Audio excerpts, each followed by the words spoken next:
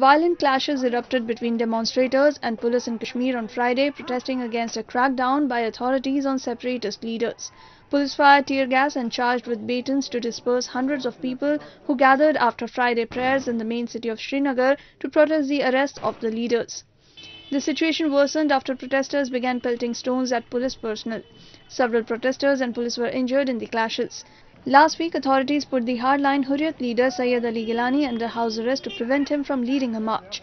The unrest is the latest challenge for Prime Minister Narendra Modi's BJP, which this year took control of the Kashmir government in alliance with a regional partner, the first time it has been in power in the state.